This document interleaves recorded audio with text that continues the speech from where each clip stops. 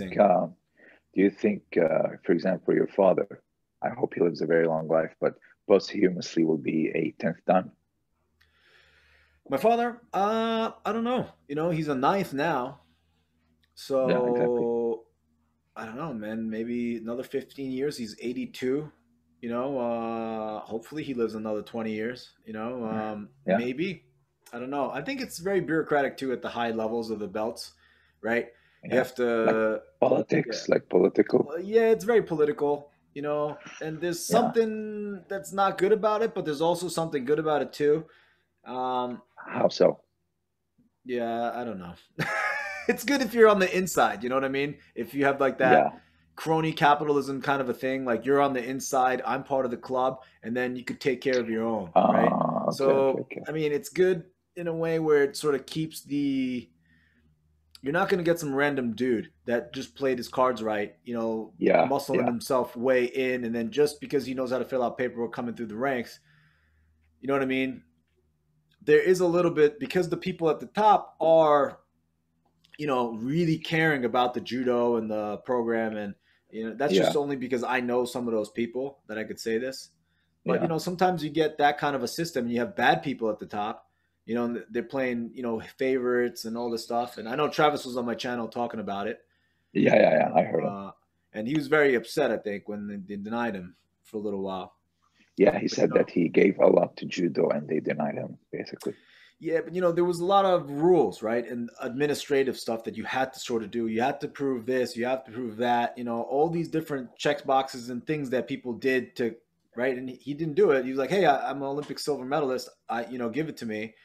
And some people were like, "Yes, let's give it to him. He's an Olympic silver Yeah, medalist." And some people were like, "No, he, we don't have proof that he filled out this thing, 4 years ago."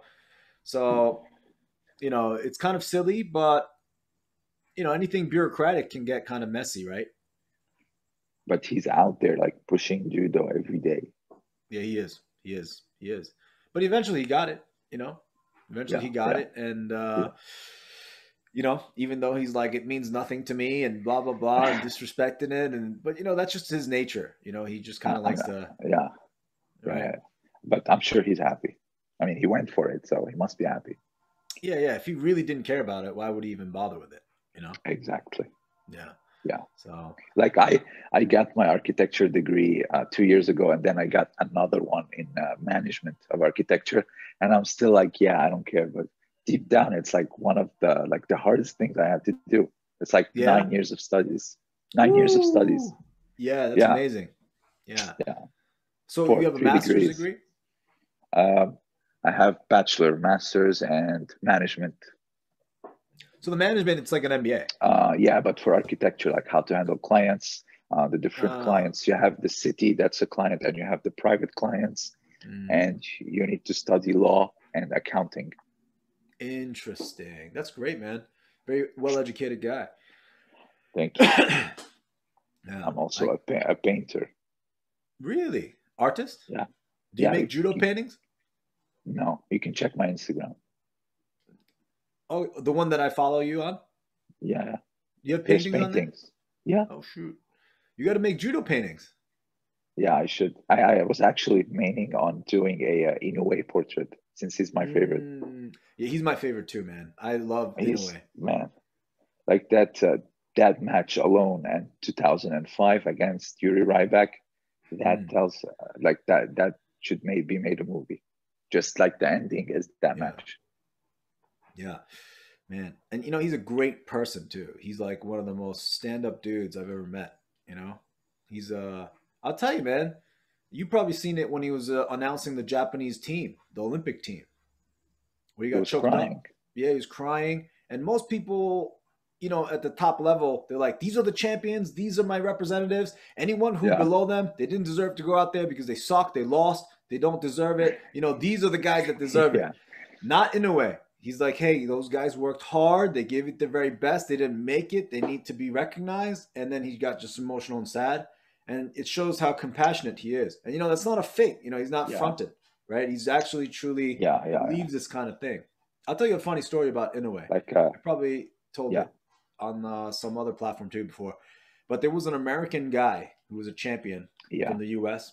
and he was kind of an asshole. We go to Japan for the World Championships. I'm fighting there too.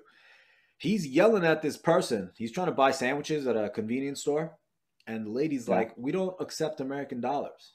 We only accept yen." Oh. Right? And then this guy gets mad and he's like, "What do you mean you don't accept American dollars? You know, like this is fucking American dollar. Like accepted everywhere. It's like freaking MasterCard. Like, what do you mean?" And he's yelling at this woman, right? Yeah. I'm in the convenience store. I'm in the way back and I hear this and I'm like, "What the hell's going on?" And the woman's terrified. Like there's this big American goon freaking screaming at And her. she's a small Japanese Small woman. Japanese woman just doing her job. He's got the fucking finger in the face, being an asshole. And I was like, should I say something? And I'm in the back. Inoue just happened to walk into the convenience store. We're right near the tournament venue. And he Yeah. puts his hand on the guy's shoulder. And then he just pays for the kid's sandwich with the Japanese yen.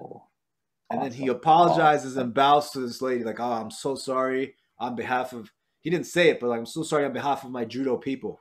Some of these guys are dumb. And then he didn't say that, but he just bowed, paid, and then walked out. And it was like the most beautiful thing. And I saw it unfold right there. Like no cameras, no nothing.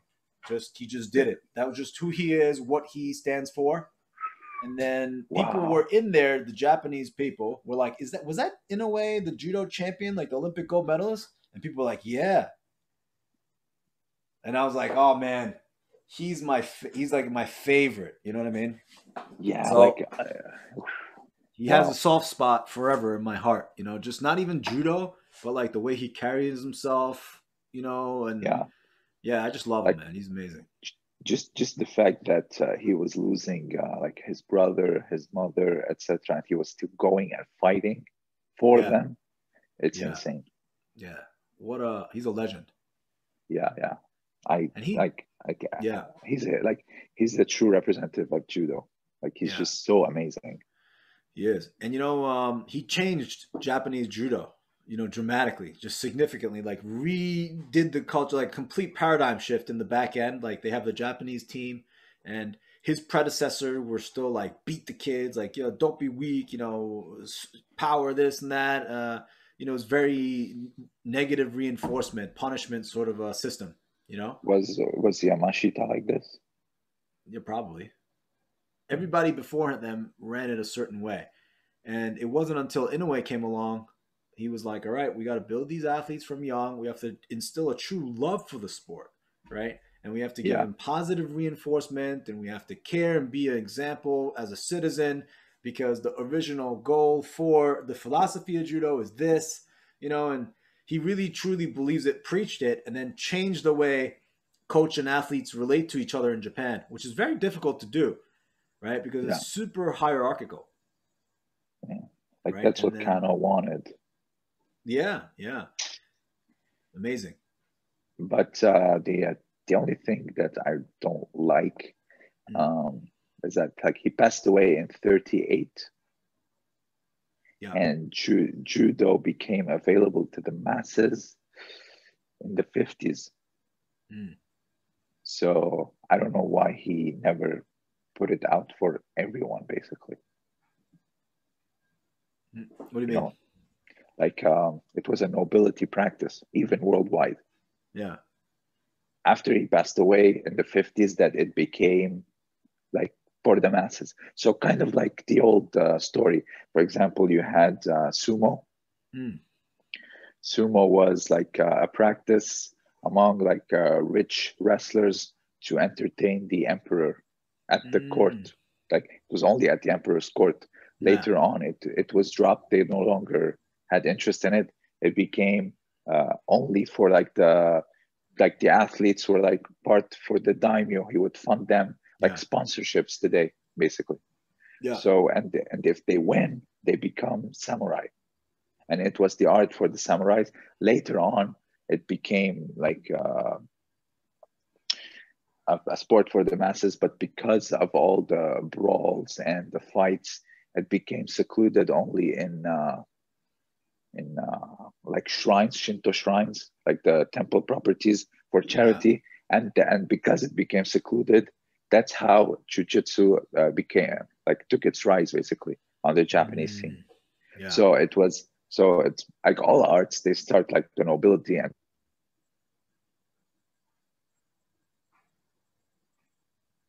only for nobility. That's main. I don't know if he wanted it to be only for nobility, but it raises some questions. Like, did he only want it for nobility, or he eventually wanted it for the masses because he only taught in nobility schools, and that was it basically.